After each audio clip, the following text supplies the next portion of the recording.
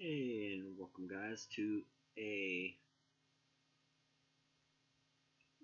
guys to another little tutorial. Now, I ran into an issue with the blender that I was using. I was using Blender 2.78a and I had problems with the IK that every single time I would try to use the auto IK, it would just crash me to desktop every single time. So I decided to make this part of this video because of I will be dealing with Auto IK and show you how to use it and things like that. And I did show it in previous things, but for some reason I'm having problems now. I even reinstalled it like 3 times, re-downloaded it, installed it, and it just did not want to cooperate. Probably some um, update that Windows has had that conflicts with it, but in any case, if you ever would like a older version of Blender, which older versions still work and everything, but some things have been fixed and stuff, you go in here to downloads and you can download the 64 or the 32-bit, okay? But you can also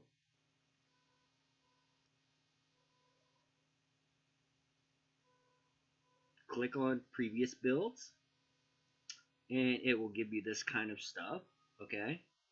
And you can read previous release of Blender available, and it will take you to a site where you can go clear to 1.0 all the way up to 2.78.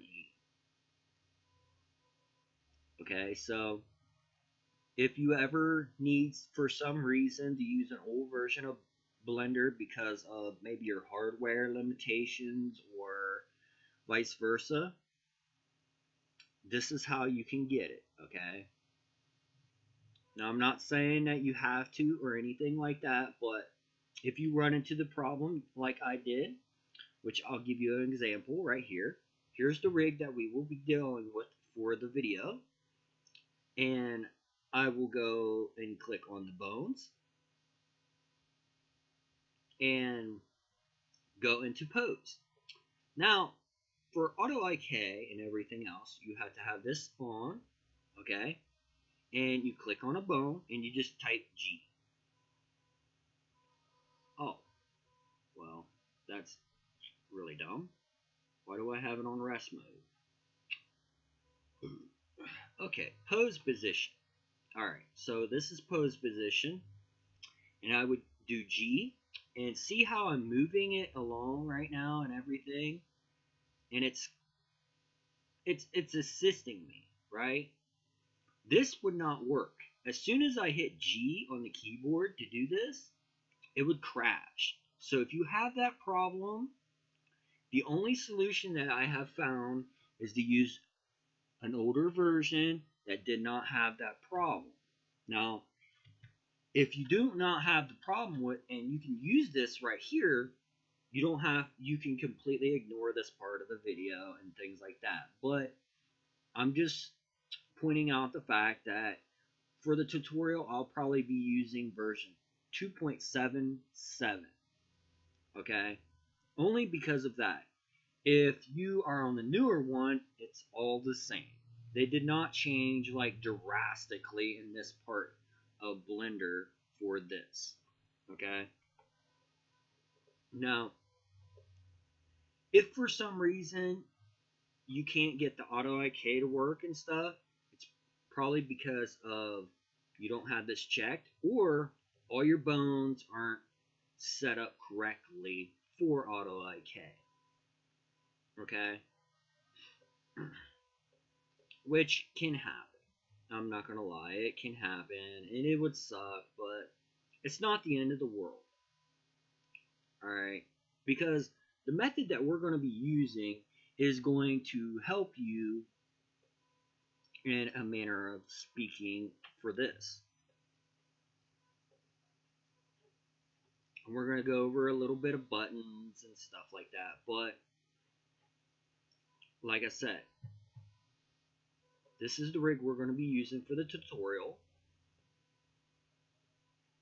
And I'm going to show you how to use some shortcuts and stuff. So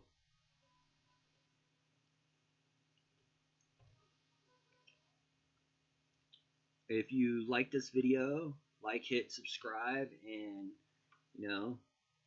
hopefully we get some FPS animations going good for you. Now the rig itself and everything else, I may see if I can get a link where you can download it and try it yourself. But that all comes down to if I got the space on my docks and stuff. So we'll see, guys, on that part. But it's not a very hard thing to do. All that it is just map to. It's a simple mesh that has a armature modifier. Actually, we'll go over this. But I hope you liked the video, and remember, don't get frustrated. Just go over the content and scratch through it, and I'm sure you'll do fine. Because everything that's going to be done in these videos is going to be explained to you. So, thanks, and I